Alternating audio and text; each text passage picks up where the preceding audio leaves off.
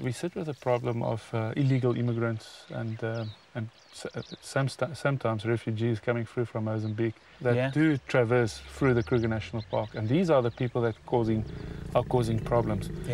Because the lions do kill them. So there's every possibility that this lion here could be a man-eater.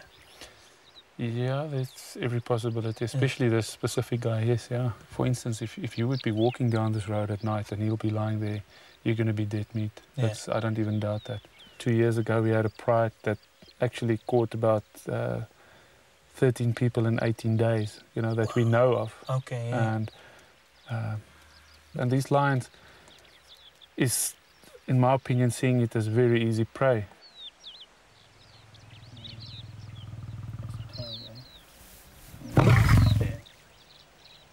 Just the night before we caught these lions, they killed another human. And when we opened them up, I mean, they were, you know, you can see some of this pictures here that I brought you. They were the guy's purse and whoa, and all the money was swallowed whole. Yeah. You know, I suppose it's natural and normal if you look at it. But well, yeah, that's their behaviour, isn't it? They're opportunistic killers, as you say. Seeing Standing its ground in this way is very unusual behaviour.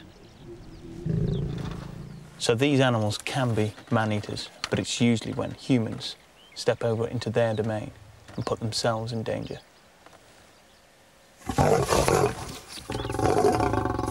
Normally they don't even react to that, but this one specifically is quite good to that. He's quite in tune. So I can tell you now, if we get out of this vehicle, he will either attack us straight away, or he'll push off, you know, because we were on a tourist route in the park, and Doe was very concerned that this particular lion should be moved away from the track. And guess who got volunteered to do the job? I've worked with Doe before as a vet, and I knew I could trust him. But for a moment, I wondered if he'd made the right call. Just don't go. He's still worried about her. Exactly, yeah. She's not looking. But it would actually be good if they can just push off a bit in the bush with all the tourists around here. Yeah.